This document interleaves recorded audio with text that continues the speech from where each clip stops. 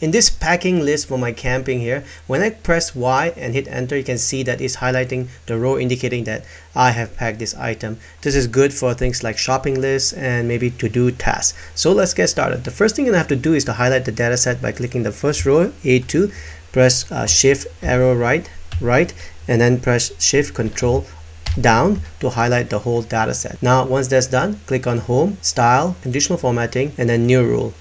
You're going to select use formula, and the formula you'll be using is you click on C2 here and press F4 twice such that reference point for a cell looks like that, and say equal double quote capital Y double quote to indicate yes. So now next you're going to do is click on format and make sure you're on the fill tab here and select the color that you like. Maybe I'm going to choose gray and click OK and OK one more time. Now every time when I press Y here, you can see that the entire row is highlighted.